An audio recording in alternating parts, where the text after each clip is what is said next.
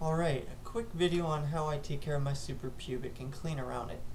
It's pretty easy. I use hydrogen peroxide with some forceps or hemostats. They're basically locking long-nosed tweezers that I can stick my thumbs through, and some 2-inch gauze pads cut so it wraps around the area, and some 1-inch medical tape. I use the paper tape because it tears easy and cuts a lot easier. Now with the pad, you just go ahead and you cut a little Y. I have my aide go through and cut my entire box up. And the reason I have her cut it into a Y is because with just a strip, it doesn't like to wrap around the tube as much. With it cut in a Y like that, it wraps completely around the tube. And what this is I take a paper towel and I fold it up, and I have it sliced into little 1-inch squares. And then I can just take the forceps or the hemostats, whatever you want to call them, and I lock it onto the paper towel, and that allows me to dunk it into the peroxide and clean around the area. So let's go ahead and get a little demonstration for you so you can see exactly how it goes. Once it's locked in, you can shake it around. It's not coming out. It's fantastic, and the easiest place to pick these up is your local flea market, farmer's market, online.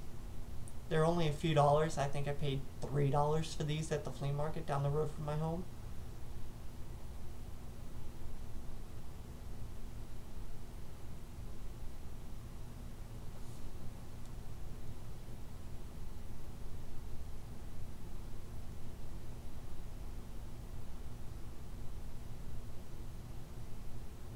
Now I know what you're thinking right here. Yeah, that dude must work out. Look at those abs.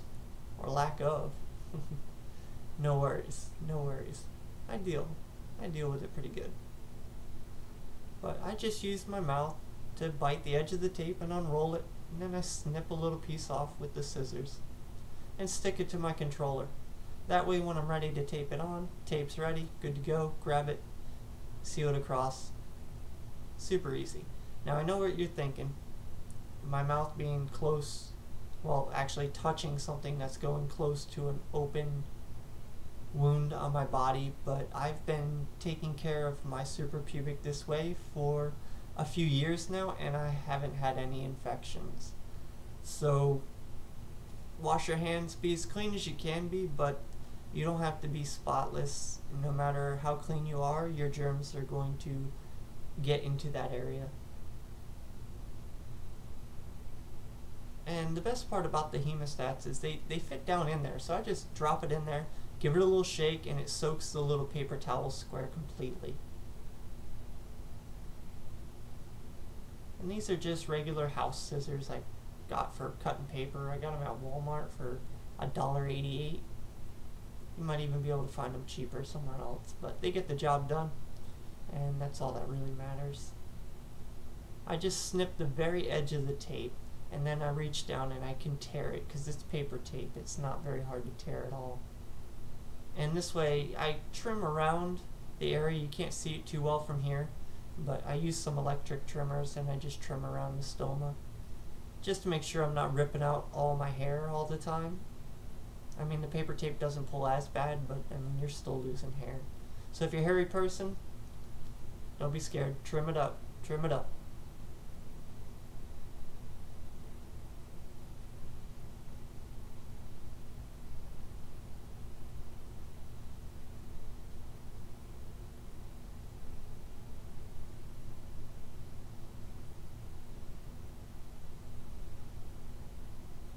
And I do have some sensation in the area, and this will make me spasm from time to time, but it's usually no more than a few seconds.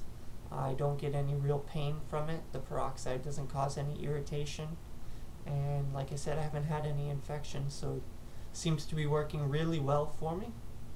I do get a little bit of discharge, but nothing that can be deemed severe.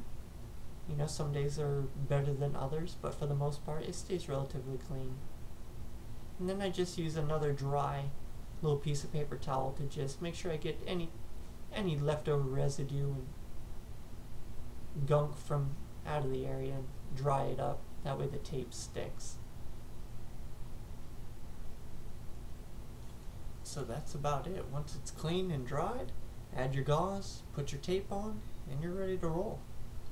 I definitely encourage anyone who has a suprapubic and the ability to curl your wrist back, or even if you don't, to at least attempt this. I mean, it's pretty simple.